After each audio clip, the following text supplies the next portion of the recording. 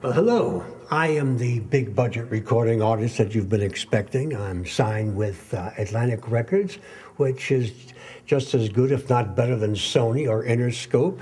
And I'm going to do my next hit album right here.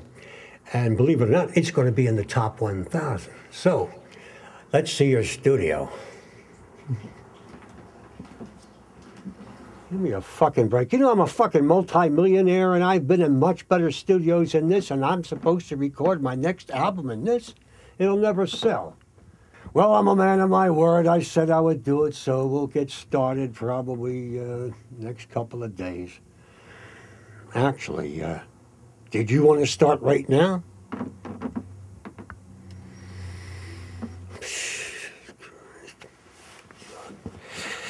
Oh, it's a fucking shame what my money pays for.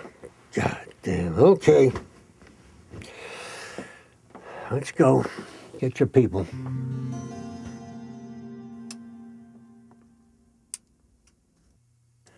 Can we get started already? Can you give me a fucking pair of headphones? Jesus Christ. Thank you.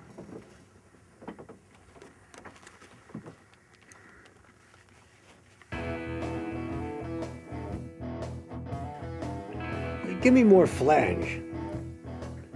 Boost the frequency to 10,000 hertz. That vocal isn't present at all. Clear it up. Would you turn up the fucking attack on the compressor? That's good. Now adjust the release. All right, now would you pull down the fucking threshold? Great, now adjust the fucking makeup game too. Change the ratio on that goddamn 1176. Fuck that Millennium preamp. I want a fucking Neve. We need to buy a fucking API console. Your SSL compressor is bullshit. You even have an A2D converter? You have a D2A converter? What kind of interface do you use? I hope you know all the big shots use Pro Tools. Is that tube or solid state?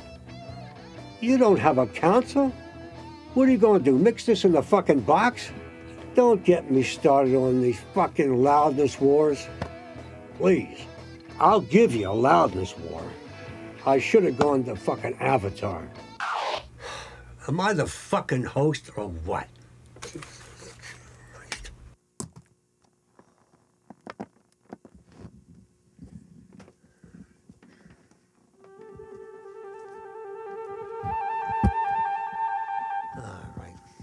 God, have you ever seen a joint like this before? For Christ's sake, and this is supposed to be a big-time recording studio. Look at this fucking place. Look at this.